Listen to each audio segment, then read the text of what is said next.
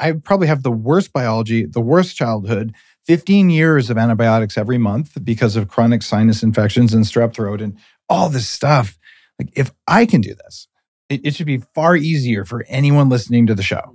And you shouldn't have to spend $2 million to reverse your age the way I have and the way certainly Brian Johnson was just on the show, $2 million a year.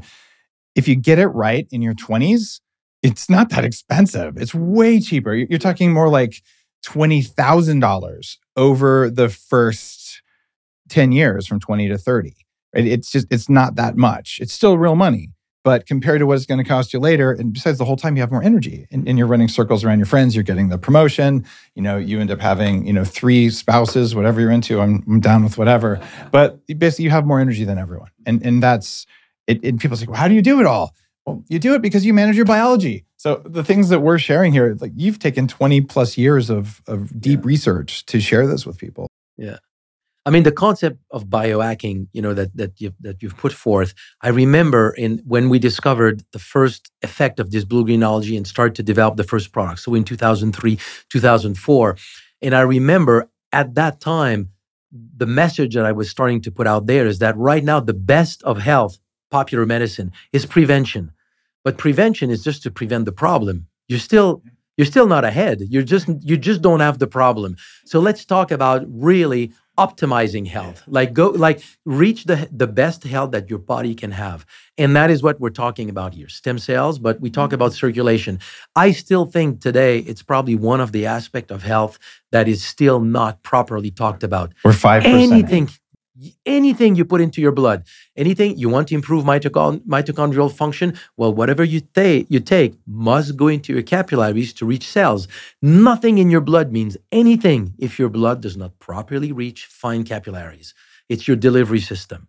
That's where nutrient exchange, gas exchange, cell exchange is taking place. If you don't have good capillary circulation, it doesn't matter what's in your blood. It's almost like you'd want to have some infrared light therapy, like you could get at Upgrade Labs. Why? Well, it turns out there's some research that I helped to fund at the University of Washington about exclusion zone water and how blood cells are bigger than the capillaries they go through. And it's physically impossible. Stem cells are too, right? It's physically impossible, except it works. And it works because of the way water changes when it's up against a membrane. Mm-hmm. And the cell squeezing. Yeah, they squeeze everything. There's a lot of mechanics. A lot of cool mechanical stuff that no drug company is ever going to fund studies on, but it's kind of core biology research. So I'm a huge believer in optimizing that. So if you take STEMREGEN, go lay on our infrared light bed at your nearest Upgrade Labs, or get some sunshine. Like, you don't have to go spend money. If you're in a place where there is sun, go out there, take off your clothes, don't put on some dumb sunblock for a while. You don't need to get a sunburn, that's bad. But that's going to change the ability of the stem cells from STEMREGEN to get where they need to go. And this is one of those things I think is missing from a lot of the conversations. The drug companies actually say, well, either we're not going to measure that, and they're going to look you straight in the eye and say, we controlled for all variables, which they didn't. Or they're going to say, you're not allowed to go in the sunshine because it might change the study.